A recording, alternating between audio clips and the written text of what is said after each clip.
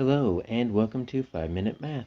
Today we are looking at the 6th grade concept of representing integer operations. This is standard 6.3c in the great state of Texas, and we are using item number 3 off the 2021 released STAAR test. If you have not done so already, please go ahead and take a moment to pause the video, work this problem out on your own, unpause it, and then we will look at our answers together. So we have a model here. We've got 3 closed dots, 5 open dots, and we are supposed to use that to represent an integer operation. Now we do have a key, but if you haven't noticed, this key is going to be very tricky simply because they actually kind of flipped the order. So our open dots are going to equal 1s. We've got 1, 1, 1, 1, 1. Our closed dots are going to represent -1.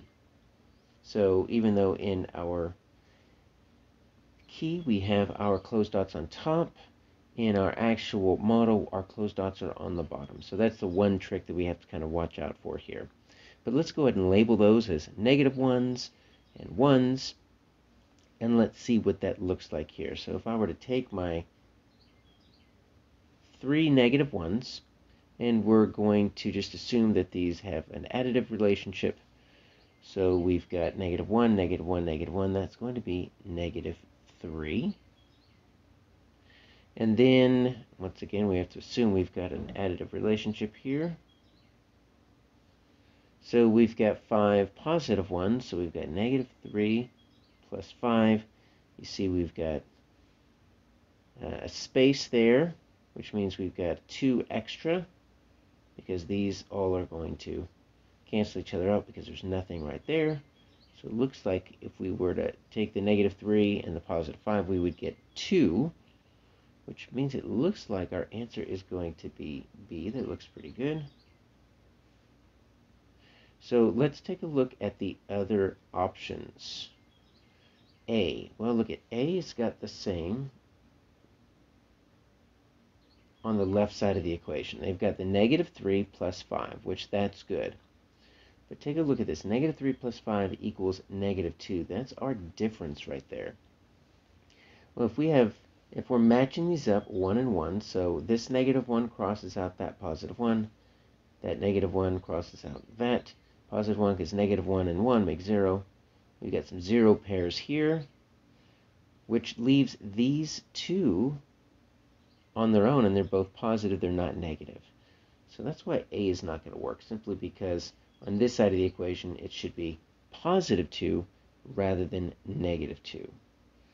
So this C actually looks different. It's got a -3, so what would that look like? So that would be -3. So that's 3 closed dots.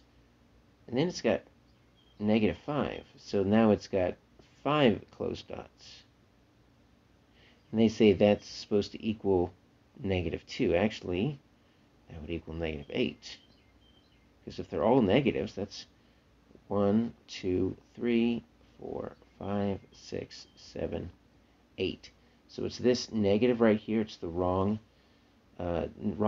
sign there. It's a negative. It should be a positive. That's going to mess up your C. And then finally, let's take a look at what we have on D.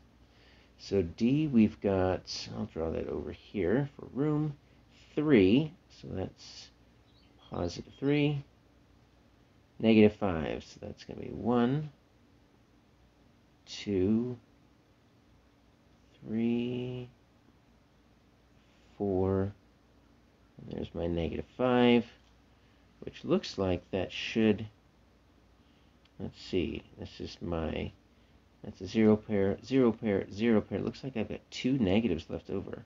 So that should equal -2. So first off, they've got a +2. It should be a -2. And secondly, if you didn't notice, they flipped the order here. Instead of a -3, they give us a +3. And instead of a +5, they give us a -5. So they just put the wrong signs. They put added negative where positive should be. Answer is B.